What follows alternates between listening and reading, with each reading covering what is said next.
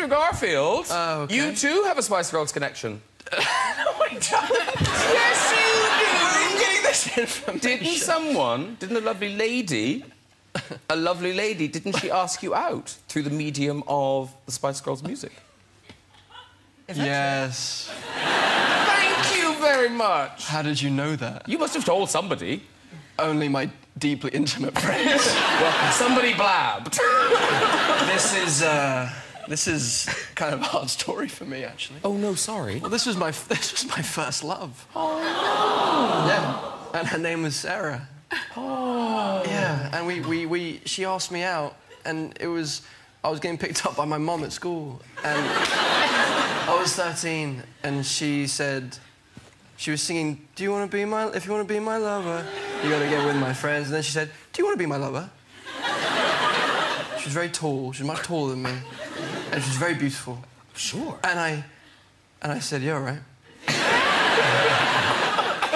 And she was like, I'm having a gathering of people at my house tonight. Just small group of people. And I was like, all right, yeah. Am I invited? And then she was like, yeah, you come along. I was like, OK. So I went. It was 4 hours later, and then she broke up with me when I arrived. Oh. She dumped me for some bloke at Epsom College. Oh. Where is she now? No. Have you seen Sarah since? No.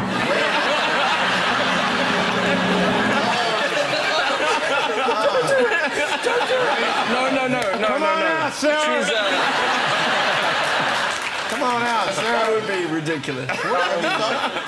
No, of course. Yeah, I was 13. Yeah. Like, we went through. No, I was obsessed with her for a long time. I mean, Lin-Manuel was on here, and he was talking about, you know, being so impressed by your singing. So weird to take a chance on someone who... I mean, did you say you couldn't sing, or did you say I don't know? Well, so the reason why I'm Oscar nominated for this role is because of a friend who lied on my behalf.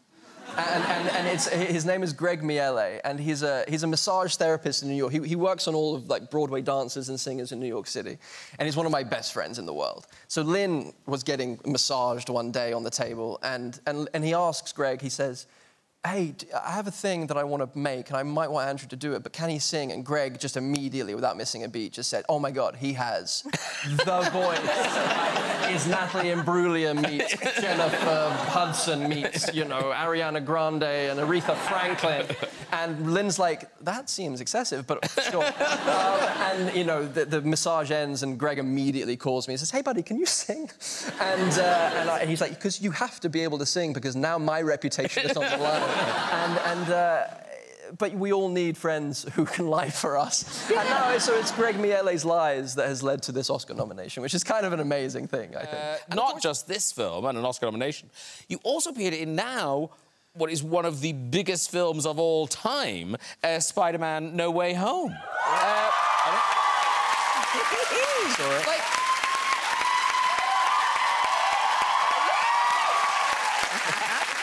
Everyone loves it. Everyone loves Spider-Man. Yeah. Well, I went to see it in the cinema, and when you guys appeared, the cheer was amazing. Yeah.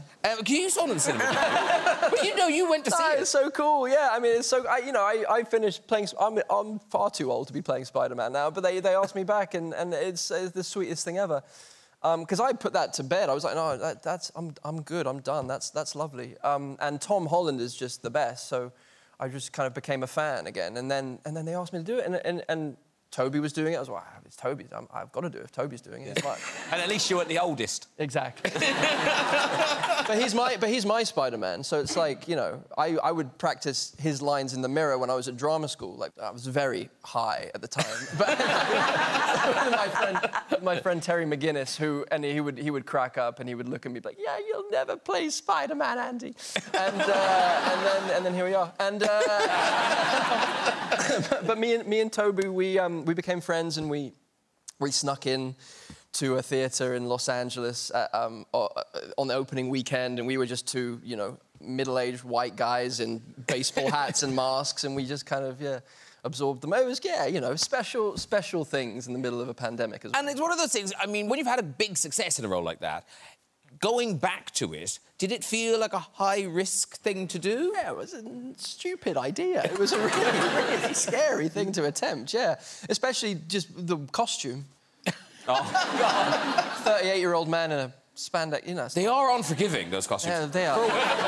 Intimidating, yeah, very intimidating. Wait, this is cool. Cool. Urban drink. Now, Andrew, I'm slightly disappointed now that you're not in the outfit, because you do show up at things in the outfit.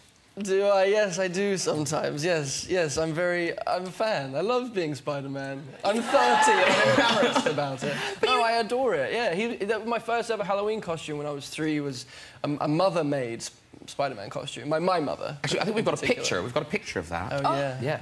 There, look at him. How amazing is that costume? My mum is amazing. She made both those costumes for me and my brother. My brother's Superman and I'm Spider-Man. That's Benedict Garfield. For my mother. For my mother. How amazing!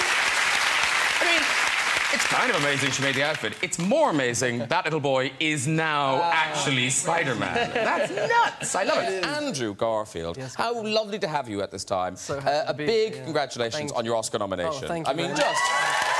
I'm thrilled for you. Because... You know, Oscars this month, I've heard you have threatened to recreate your beautiful Golden Globes moment, which you must be so regretting because you have to talk about it everywhere you go. I'm sure you guys saw this. We talked about it because Ryan Gosling was on the show a couple of weeks ago. Yes. So Ryan Gosling is getting his award. Annette, you're here somewhere. Oh, there you are. Is that you? Oh, yeah. I think you're over there. But over here, stealing the thunder, is Andrew Garfield and Ryan Reynolds. So, are you going to do it at the Oscars?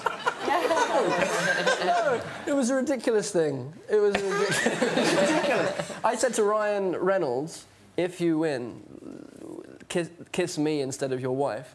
And he said, yeah, that's great. And, and the plan was that he would kind of move towards his wife and then kind of last minute move towards me. And then he didn't win, much to our disappointment. I said to we can still just do it. and he was game. But I love the fact that it was so deep in the background. So you kind of have to kind of look to see if it was actually. Because what's funny is, but Ryan Gosling was saying he was unaware of it. Yeah, no, I know. Were you aware of it, Annette? No.